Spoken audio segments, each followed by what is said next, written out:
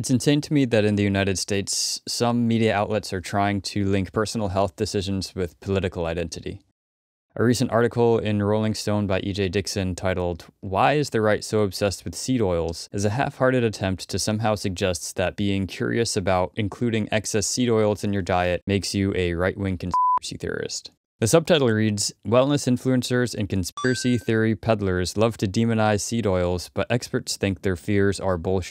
While I don't consider myself right-wing, a wellness influencer, or a conspiracy theory peddler, I am curious about how excess seed oils, also referred to as linoleic acid or omega-6s in our modern Western diets, might be contributing to our health problems. Heck, in other countries, the topic of health is completely separate from politics altogether. You'll want to stick to the end of this to hear about what I think is the strangest part of the seed oil debate. To briefly, and I mean briefly, summarize this article, E.J. Dixon starts off by talking about how a wellness influencer called Carnivore Aurelius has been talking badly about seed oils. She then name drops a couple of hot-button conservative male influencers who promote a carnivore diet before finally getting to the main point of the article, why people might want to avoid seed oils.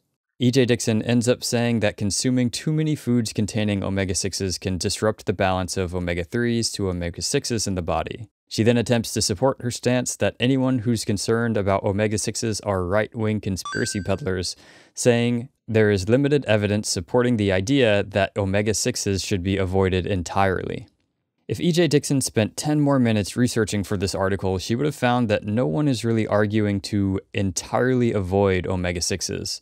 Omega-6s are essential and are involved in the structure of cell membranes. They're already found in a lot of the foods that we eat. It's the concentration of omega-6s in our diets that might be the problem.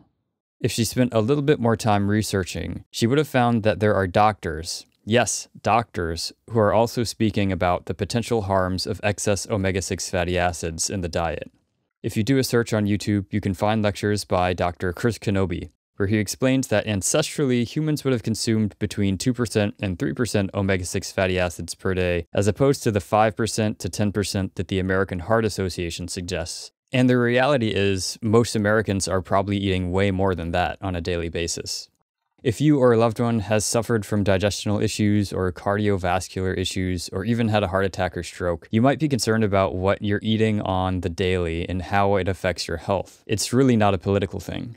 E.J. Dixon closes the article by saying that the demonization of seed oils has spilled over into the anti-sunscreen movement, suggesting that this is due to sunscreens sometimes containing seed oils.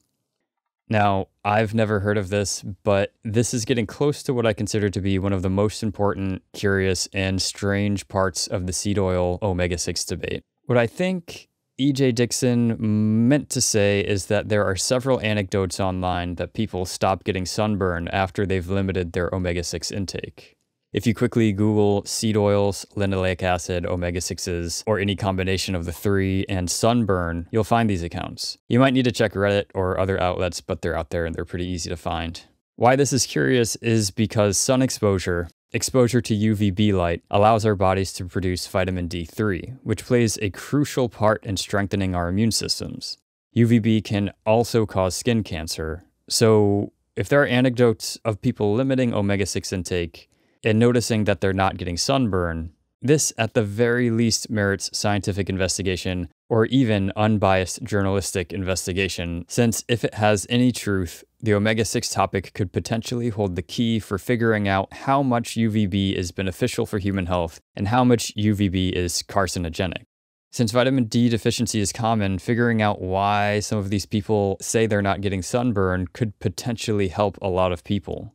E.J. Dixon suggests that worrying about your omega-6 intake is somehow fear-mongering and makes you a right-wing conspiracy theorist, which has nothing at all to do with the fact that this topic is incredibly interesting and could mean the difference between developing health problems or not throughout your life. The best part of this article is the last paragraph where she says we should avoid processed foods whenever possible, after telling us earlier in the article that seed oils are typically extracted using a petroleum-based chemical called hexane, which is used to dissolve the seed and extract the oil. Does it get any more processed than that? One great thing about this article is that now more people might be curious about what they're eating or being fed or what their kids are being fed on a daily basis in terms of seed oils and omega-6s in their diet. And with that being said, health decisions really aren't related at all to political identities. So if you come across articles like this, take 10 minutes, 15 minutes to look it up and see for yourself, what do you think about this? Thank you for listening, and please let me know your thoughts in the comments.